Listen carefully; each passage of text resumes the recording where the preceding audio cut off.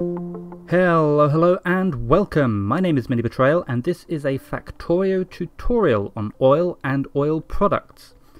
This video is geared mainly towards people who are newish to the game, so I'll be explaining everything in a greater level of detail, but if you just want to learn about something specific, check the video description for a list of chapter headings and timestamps that you can skip to. So, you've recently started playing Factorio, and have probably spent a great deal of time, more than you can really afford, getting to grips with the basics of the game. Mining resources, belting them over to your furnaces to be smelted into plates, and then into assembling machines to turn them into science packs, which you then feed into your labs to advance the tech tree. Simple, right? And then you reach the point where you need some of these newfangled blue science packs. Okay, what do I need for that? Advanced electronics? Plastic? Oil? What's all this? How the hell does this oil refinery work? It's long been something of an issue that the complexity jump to chemical science has been massive compared to previous steps in the game. To advance any further with the tech tree, you have to figure out complex pipe systems, pump jacks, oil refineries and chemical plants all at once before you can make the advanced circuits, the red version and next step up from the green electronic circuits, that you need to craft the chemical science pack. Now this was addressed in one of the more recent major updates to the game, which decreased the complexity involved in the basic version of oil processing, but there's still a lot to take in. Let's start by having a look at the available researches in the tech tree.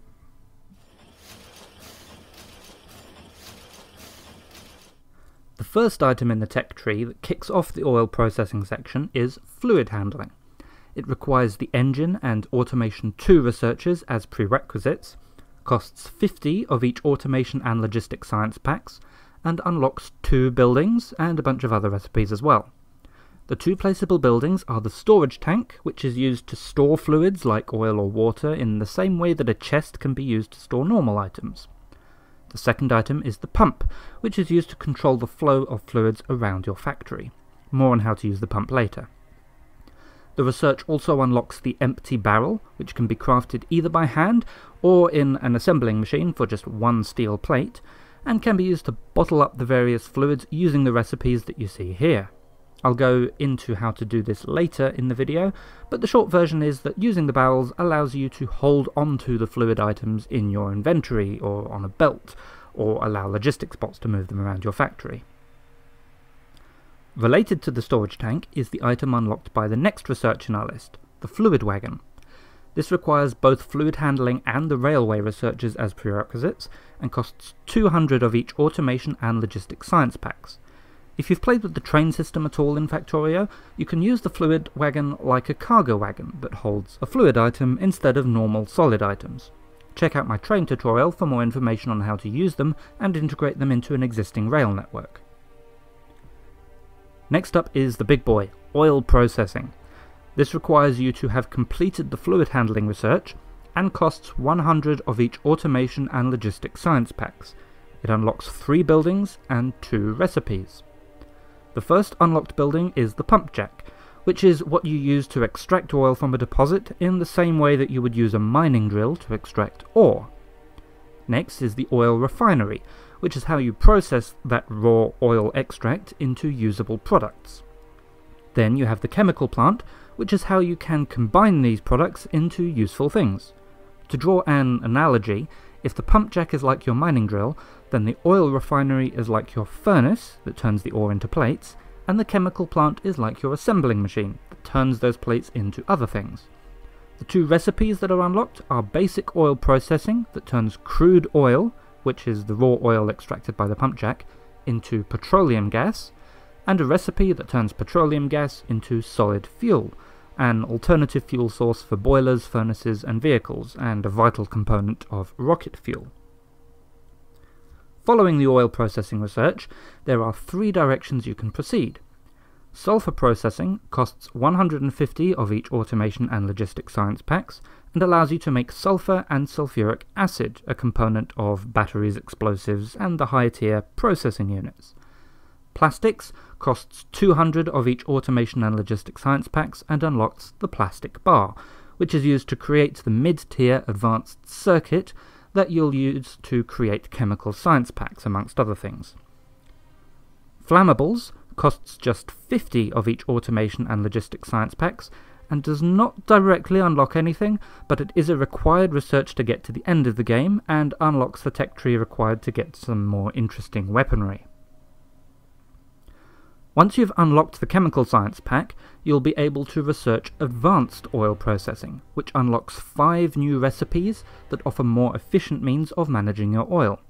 It costs 75 of each automation, logistic and chemical science packs, and the first recipe to unlock is the advanced oil processing recipe, which gives you an alternative way to turn crude oil into petroleum gas at a higher rate, but also creates 2 other products, light oil and heavy oil, that you'll have to deal with. The other 4 recipes give you such ways to deal with them. Firstly, heavy oil cracking allows you to convert heavy oil into light oil, and then light oil cracking allows you to convert light oil into more petroleum gas. Additionally, there are 2 recipes for solid fuel, one from each heavy oil and light oil. The last research to mention here is the coal liquefaction research. It requires advanced oil processing as a prerequisite and costs 200 of each automation, logistic, chemical and production science packs. This unlocks one last recipe, coal liquefaction, that allows you to essentially turn coal into oil products. This can be useful for later in the game when you have either run out of usable crude oil sources or have a surplus of coal, as in the late game power generation often comes from alternative sources, reducing the need for coal in general.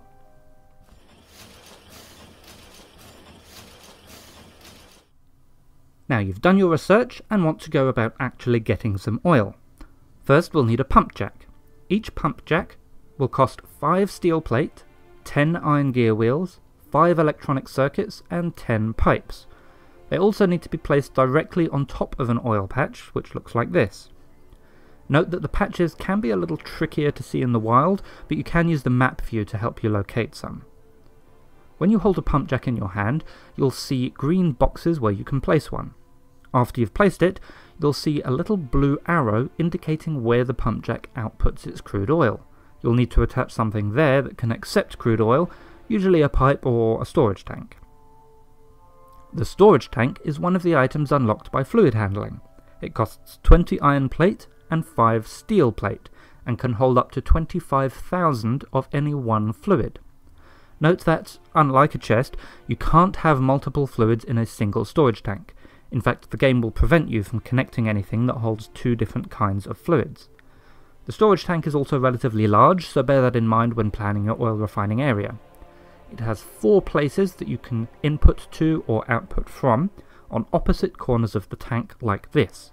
You can press R while you have a tank in your hand to rotate it, so the corners switch around, or even rotate an existing tank by pressing R with your mouse over it. One last important thing to note is that if you mine a storage tank with any fluid in it, that fluid will cease to exist, so be sure that's what you want before you tear up thousands of units of precious oil fractions. Finally, a quick note about oil yield. Unlike other resources, like iron or copper, oil is infinite and will never run out. If you mouse over an oil patch, you'll see a number here, yield, given as a percentage. The higher the percentage, the faster you can expect to get oil out of a given deposit, as each percentage point gives you 0.1 oil per second from a given pump jack, to a maximum of 100 per second. This patch here has a yield of just 3%, so the connected storage tank is barely filling at all. Over here, I have some patches with a much higher yield, which can fill a tank much faster. Yield will slowly decrease over time to a point where your pump jacks will be able to draw no more than 2 crude oil per second, or 20% of its starting value, whichever is more.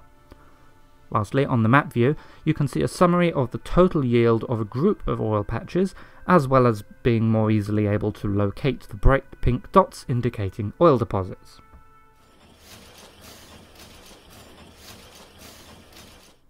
By now, we should have a nice stockpile of crude oil sitting in one or more storage tanks, but there's not a lot we can do with crude oil at this point, so we need to refine it. We do this, funnily enough, with the oil refinery. It costs 15 steel, 10 gears, 10 green circuits, 10 pipes and 10 stone brick, and it's quite a large building, so give yourself plenty of room to work with when you design the oil refining area of your base. Now the first thing you should notice when you place the building is that it needs power, so you'll need to supply a power line. I'm currently using the creative mode mod, so I'll just use some cheat objects to give power to the building here. Next, you should see that this building has blue arrows like the pump jack, but 5 of them, 2 pointing in and 3 pointing out. These indicate the various input and output connection points the refinery has, but we don't need to worry about that just yet. Clicking on the building to configure it, we can select a recipe, just like with an assembly machine, although you'll probably only see one recipe here, the first, which is basic oil processing. This takes 5 seconds to turn 100 crude oil into 45 petroleum gas. Click on that to select the recipe, and you'll see the window change to something like that of an assembling machine, where you see inputs as a list at the top, in this case just crude oil, which we have none of, and outputs at the right, which will be petroleum gas. There's also a space for modules, so you can upgrade the building later to be faster, more efficient, or more productive. Exiting that menu, you can see that there are now only 2 blue arrows, each with an item indicator next to it. This recipe only needs 1 input and only has 1 output, and that's just what the arrows indicate. Important to note is that even though there were previously more input and output spots, it is important to use the correct places, for a reason that will become obvious when we look at the advanced oil processing recipe. So to actually get this working, we need to connect it to some crude oil and give the output somewhere to go. Ordinarily, this will be a pipe leading to your crude oil storage tank, or perhaps where a train might drop off crude oil, but in this case I'll just use a creative fluid source to make some infinite oil for me. And now we can see the refinery is doing its thing, turning the crude oil into petroleum gas, which will in turn go into this output pipe. Now if there isn't enough room for the petrol to exit the refinery, it's going to back up, again like an assembling machine. If it backs up too much, the building will stop working. This isn't a problem now, because if it backs up, that simply means we aren't using the petrol as fast as we're making it, but it is an important concept for later. So to prevent the backup, let's just connect the output to this tank so the petrol has somewhere to go. Now, with each refinery cycle, you can see more petrol flow into the storage tank.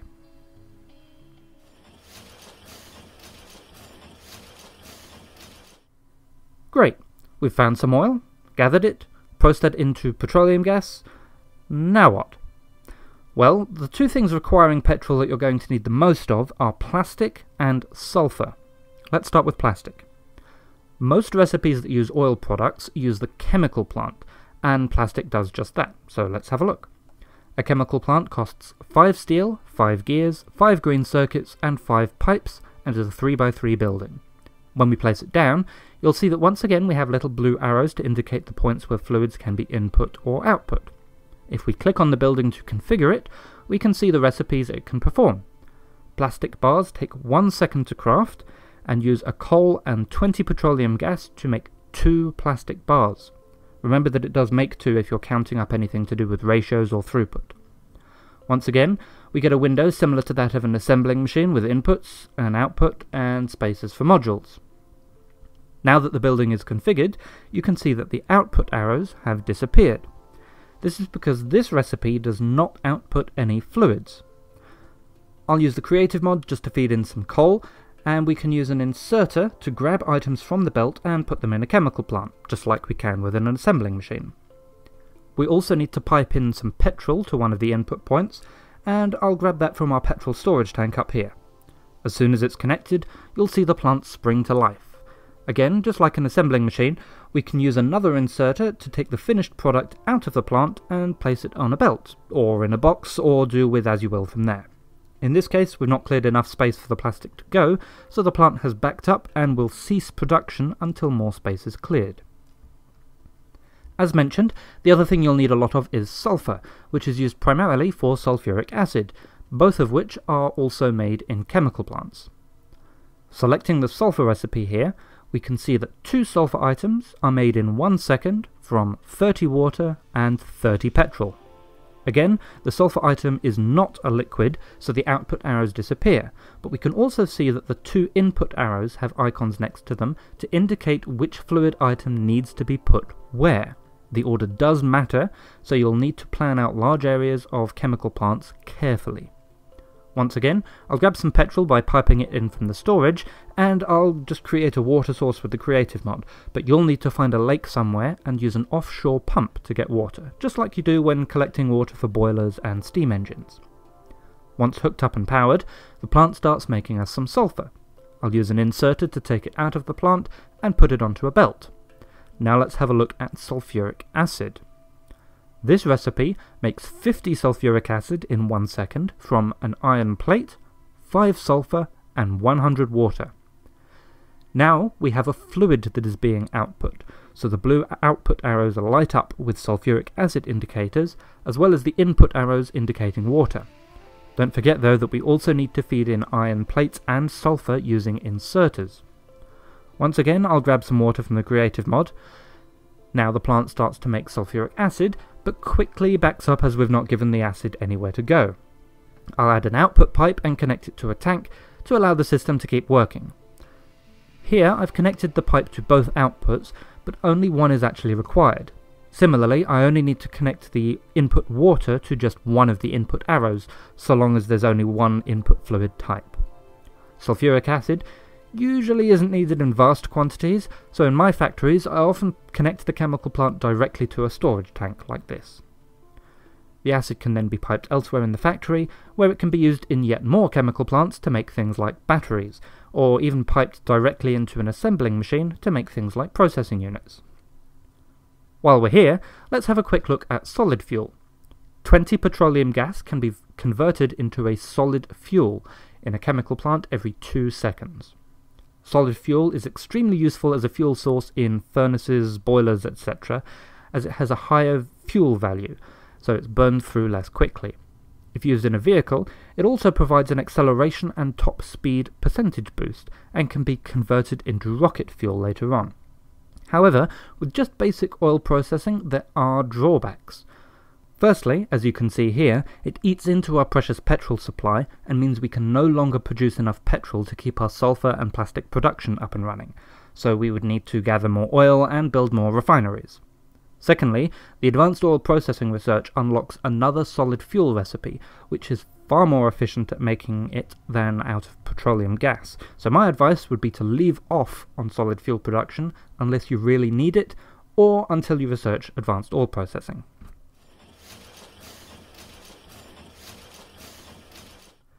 Advanced oil processing is a step up from basic in both efficiency and complexity. In addition to the 100 crude oil that basic processing uses, it also takes in 50 water. It takes the same 5 seconds, but produces 55 petroleum gas instead of 45, as well as 2 new oil fractions, 25 heavy oil and 45 light oil. You can see now that we have 2 inputs and 3 outputs, so all of the blue arrows on the refinery building are active, with their relevant inputs and outputs indicating where each thing should go. For the ease of upgrading from basic to advanced oil processing, the crude oil input and the petroleum gas output remain in the same place, but this is only useful if you build the basic processing setup with this in mind, so plan ahead where you can. I'll connect up the inputs to some creator fluid sources so we can see what's going on. With the inputs connected, the refinery starts refining the crude oil into its 3 fractions. Of course, the outputs have nowhere to go just yet, so I'll put down a storage tank for each fraction. This will work fine for now, but we'll run into a problem a little later unless we actually do something with each of these outputs. Here we are a little later. You can ignore the buildings around the edge. They're a late game item called a beacon that, used like this, will simply make the refinery faster. The refinery has stopped working because it can't get rid of the petroleum gas it makes. If you look at the indicators on the tanks on the right, you can see that the petrol tank is full. The important takeaway here is that even though there is space in the tanks for both light oil and heavy oil, the refinery will produce nothing at all unless there is space for all 3 products. Now, this particular scenario isn't so bad at this point. Petrol is what we use the most of, so if our petrol supply is full, then what's the issue? Well, I'll simulate a drain on the petrol supply with this creative mod item here, which will remove all the fluid from the tank. After a little more time, the light oil has now backed up, so the refinery isn't producing. This is a much more serious issue, because now we're producing no petrol. Sooner or later we'll run out, which means no plastic, no red circuits, no mid to late game items, and the entire factory will shut down. There are a couple of ways of resolving this issue, which I'll go into in a moment, but I think it's important to highlight this. Sooner or later, you will run into it, and the root cause may not be as simple as you might think. For example, in a recent game of mine, I noticed I was having issues with low power. My power at the time was fueled by solid fuel, which was in turn made from light oil. I had run out of light oil. Why? Because my petrol was full and I had no space for my refineries to make more light oil. But that wasn't the root cause. The petrol was full because I wasn't making as much plastic as I was supposed to, because I wasn't using as much plastic as I was supposed to, because I wasn't making any advanced circuits, because I had a copper shortage. So I had a power shortage caused by a copper shortage. Ordinarily, two completely unrelated systems like this would have no bearing on each other, but the 3-fraction oil system has a habit of linking things together like that, so keep an eye on how much space you have left for each fraction.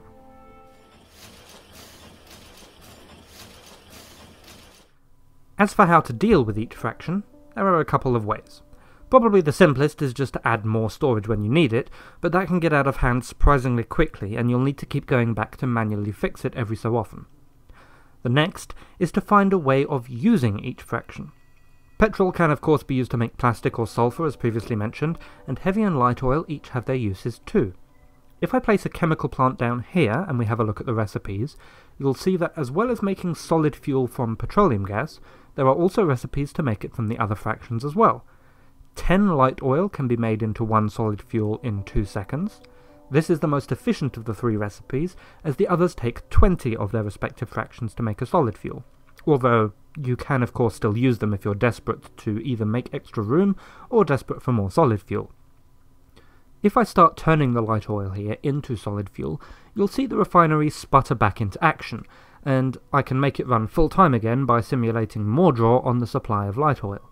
Sooner or later though, we'll run into just the same issue again, but with heavy oil. Heavy oil has another recipe that's useful, and that's lubricant. Each second, a chemical plant can turn 10 heavy oil into 10 lubricant, which can then be used elsewhere in the factory for higher tier items. However, lubricant is also a fluid, so you'll need to manage storage of that, as, generally speaking, lubricant's not in particularly high demand in a normal factory.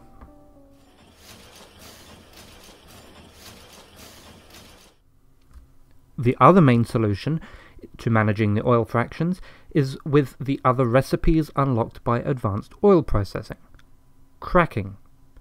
The first of these recipes takes 2 seconds and will turn 40 heavy oil into 30 light oil, if you additionally supply 30 water. I'll hook it up to the heavy oil storage tank and give it a water supply, and you'll see it start its conversion. The light oil product needs to go somewhere, so I'll hook it back up to the same light oil storage tank that the refinery outputs into. The other cracking recipe works almost identically. In 2 seconds, a plant can turn 30 light oil into 20 petroleum gas, with the addition of 30 water. I'll give it an input from the light oil storage tank and some water, and connect its output to the petroleum gas storage tank. Now these two plants together should ensure we never fill up on heavy or light oil, assuming there's space to crack them into light oil and petroleum gas respectively. Now all we need to do is make sure that there's no backup of petroleum gas, and we should be okay. However, you can see here that even with a simulated draw on the petroleum, the refinery is still having trouble. It won't shut down altogether now, but it's still making heavy oil faster than the cracking plant can get rid of it. This is an easy one to fix though. By moving things around a bit, you can hook up cracking plants in parallel to make sure you are always cracking faster than you're producing. This does, however, have a side effect. Notice here that even though the refinery is running full time, which is good, the plants cracking heavy oil to light oil are flickering on and off. If you look at the heavy oil storage tank, you can see that it's virtually empty. Now, given what I've said so far, you might think this is a good thing, but remember that we do actually need some heavy oil to make lubricant. With no lubricant, we're unable to make some necessary higher tier products. The factory shuts down, there is much wailing and gnashing of teeth, general woe all around once again. Don't worry, there are of course ways to reduce the severity of this problem. In this video I'll discuss two main methods.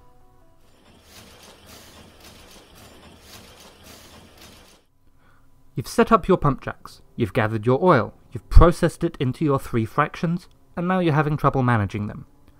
You have set up cracking so you don't fill your tanks with heavy or light oil, but how can you keep some for uses like solid fuel or lubricant? I present to you the circuit solution. An item thus far largely undiscussed in this video has been the pump. It's unlocked all the way back with the fluid handling research, and takes just 1 steel, 1 engine, and 1 pipe to craft. The way it works is like this. If you have 2 storage tanks, or 2 pipes that are near each other, you can connect them with pipes. If one is full and the other is empty, the fluid will flow such that the level in each connecting pipe or tank is roughly balanced. If, however, you instead connect them with a pump, then as long as the pump is connected to a power source, it will actively move all the fluid in the tank or pipe behind it to the tank or pipe in front.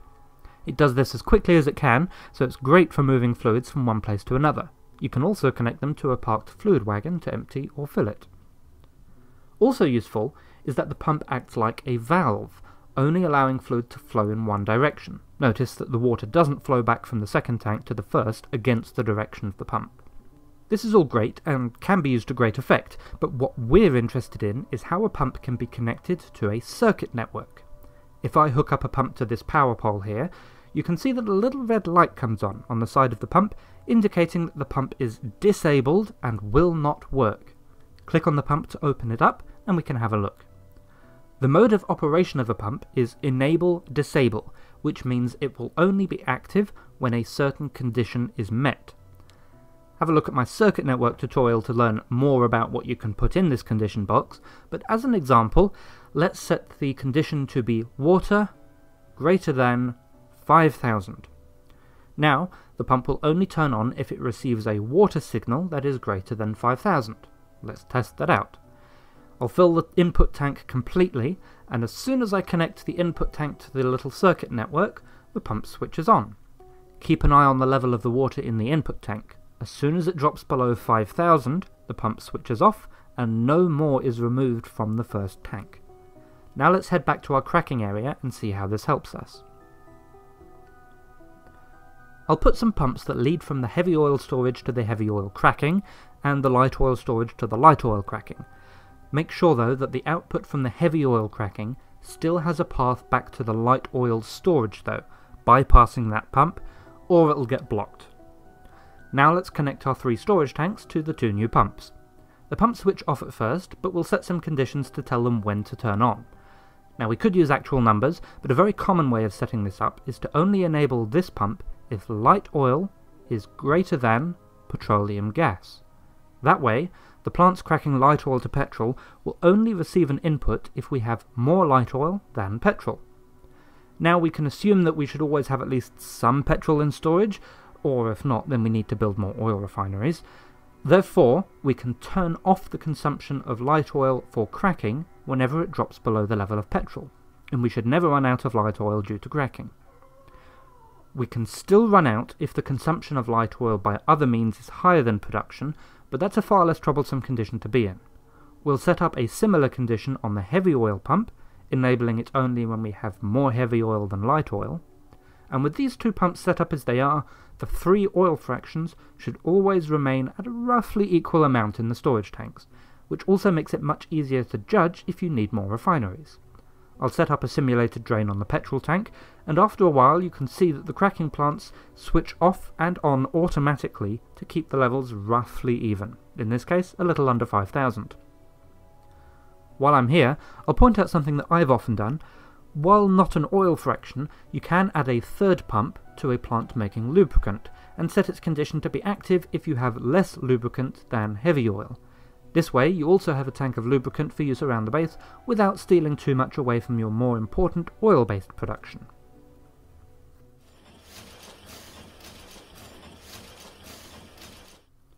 The second method for managing oil fractions is by calculating ratios. What follows is a walkthrough of how to calculate the ratios of how many oil refineries and chemical plants you'll need to set up to refine and crack to have everything turned into petroleum gas with nothing left over. So if you're implementing this, you'll want to have a little extra setup so you have at least some heavy and light oil production. This will probably get a bit mathsy, so if you're only interested in the final result, you can skip to this timestamp. Otherwise, break out the calculator and let's get down to business. Firstly, let's assume that we don't have any modules or beacons to worry about. They are late game items that you can use to improve your production, but for now we'll just stick with the basics. If there's greater interest, I'll do another video on how to calculate proper ratios in Factorio, regardless of modules. Both oil refineries and chemical plants have a crafting speed of 1, which simplifies things nicely. If a recipe says it takes 5 seconds to complete, then that's how long it takes. Good. Now we need to know how long each recipe takes.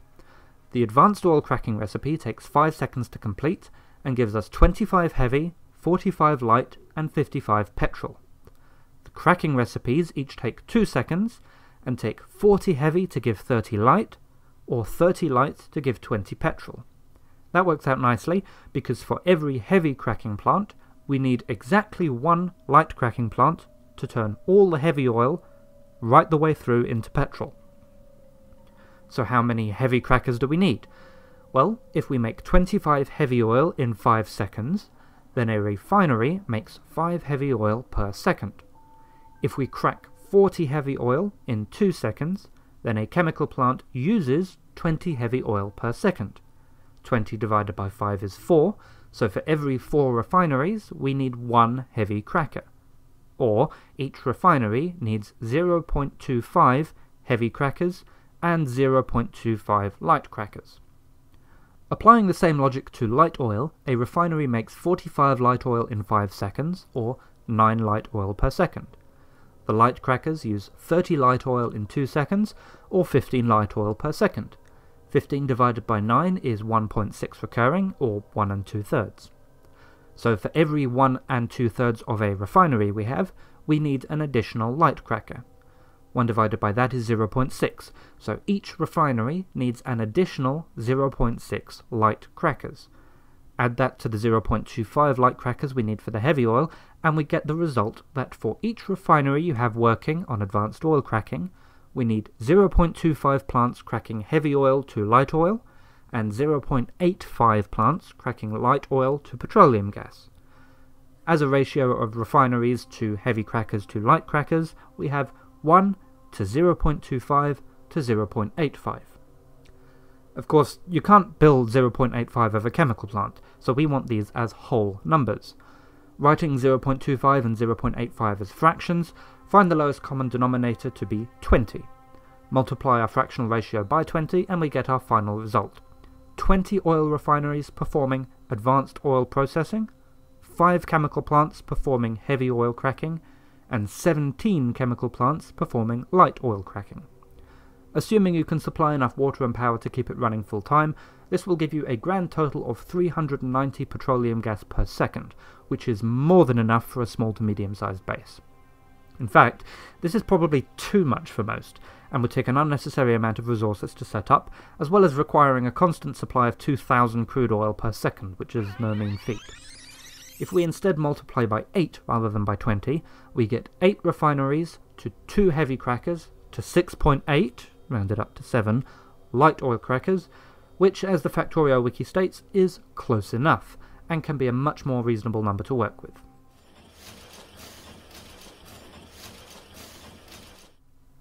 Calculating exact ratios is all well and good, but it means you need to be able to place multiple refineries and chemical plants, ideally set out neatly to avoid pipe spaghetti, which is, I promise you, much worse than belt spaghetti. As with anything in Factorio, there are uncountable ways of doing this, but there is one method so common I feel I should divert some attention to it here, as it's simple to set up and easy to understand. If you try the naive approach of setting up a refinery like this, with the inputs and outputs coming out on each side, and simply copy and paste, the game won't like it at all. The heavy oil output of one refinery is right next to the petrol output of the refinery next to it, so the game will prevent you from placing either the pipe or the refinery itself, depending on the order you do things. Therefore, you need to have a space of at least 1 between each refinery. That's easy enough, and it gives you a convenient place to put power poles or lights. But now you need to connect the like outputs and inputs of each refinery without getting things muddled up. Underground pipes, which work similarly to underground belts, are useful, but can only get you so far. Instead of getting yourself all tangled up, you can take advantage of the fact that a pipe to ground will not connect to pipes next to it other than the one directly in front. For each of the 3 outputs, lay a stretch of pipe leading straight out of a different length. Here I've just used 1 for petrol, 2 for light oil, and 3 for heavy oil. You can do the same for inputs on the other side of the refinery. Then, using pipe to grounds, connect the end of each pipe left and right like this. Now you have a convenient unit you can copy and paste. Then the ghosts will tell you exactly where you need to build and what you need to build. Later on, when you have construction bots, or if you're using a mod like I am here, it'll even build it for you. This method makes sure that each of the inputs and outputs are connected to all the other inputs and outputs of the same type without crossing over or looking too ugly. Even if you're only setting up for basic oil processing, it's a good idea to build like this, or at least to leave space for it, as it becomes much easier to upgrade production to advanced oil processing later on. As you can see here, basic oil processing, advanced oil processing, and even coal liquefaction all have the same outputs in the same places, so you won't have to worry about rebuilding everything when it comes time to upgrade.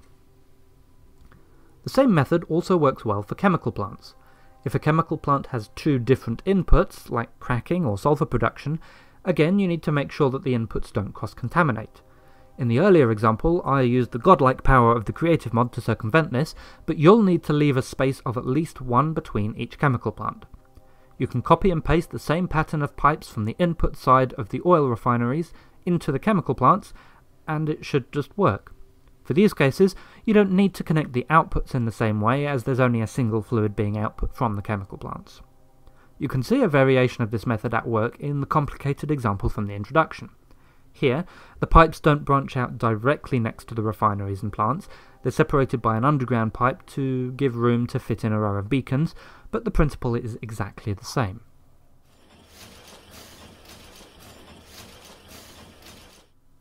Earlier in the video, I mentioned barrels, but didn't go into any detail. Let's take a closer look at them now. I have here a little setup to explain how barreling fluids works.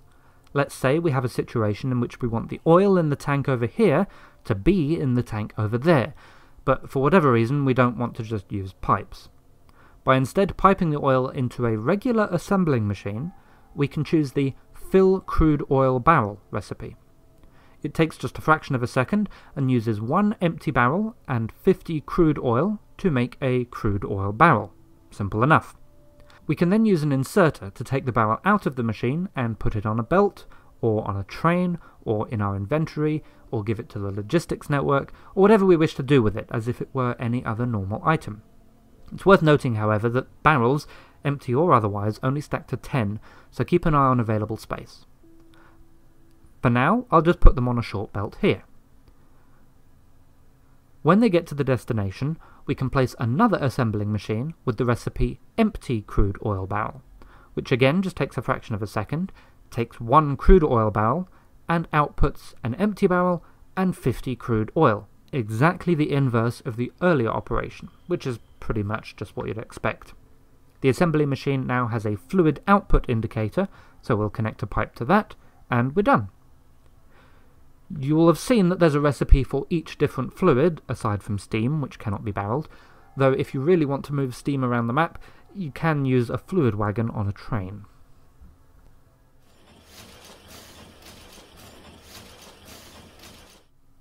The last thing to look at is coal liquefaction. I don't necessarily consider this to fall under the umbrella of absolute basics, as you can quite easily complete the game without ever having looked at it, but I'll give a brief summary here for completeness. The recipe for coal liquefaction is a little unusual. It takes in 10 coal, 25 heavy oil and 50 steam, and produces a whopping 90 heavy oil, 20 light oil and 10 petroleum gas. The first thing you should notice here is that heavy oil is both an input and an output. As it produces more heavy oil than it consumes, you can just loop the output back around into the input, so it can provide its own heavy oil supply, You just need to take care of the initial 25 heavy oil to prime it, and get it started in the first place, and do something with that net gain of 65 heavy oil and the other outputs. Steam is produced by boilers or heat exchangers, and you should already be familiar with boilers to make steam for use in steam engines to power your factory. Exactly how many boilers you'll need, I'll leave as an exercise for the viewer, but as a quick hint, one boiler can turn 60 water into 60 steam every second, provided it's properly fueled. As I said, coal liquefaction is primarily used as a late-game method of getting extra oil products by using up spare coal left over after it's no longer needed for power production, but feel free to experiment as you wish. After all, Factorio is as much about exploration and experimentation as it is about optimization and design. That's a made-up word. What was made up? This has been my latest video in a series of absolute basics for absolute beginners, where I try to explain a concept in Factorio in the simplest possible terms, but also in enough detail to actually be useful, occasionally even to seasoned players. If you have any questions, comments or corrections, please leave a comment below. If you're new to the channel, I'm primarily a solo Let's Player, centering mostly around factory-style games, of which Factorio is naturally the poster child. I don't have a set upload schedule per se, but I try to upload at least a few times a week. Now, I make a point of not doing this kind of thing on my other videos in this channel, but as these tutorials take far more time and effort to make than my other videos, I'll grant myself an exception here and say that if you learned something, or if you just enjoyed the video, I would really appreciate likes, comments and new subscriptions. After all, what better cure for crippling self-doubt is there than watching a fake internet point counter tick up? If you really liked the video, you can find links in the description to my other tutorials, my Patreon, and my other YouTube channel, which is entirely different to this one, but I think it's funny and informative. Videos on that channel take even more time and effort to make though, so you'll have to excuse the lack of much content. If it grabs a lot of attention, maybe I'll make more. That's all for now though. I hope you enjoyed the video, and I hope that Factorio is now a little more accessible to you for having watched it. In the meantime, I will say thank you very much for watching, and I will see you again soon.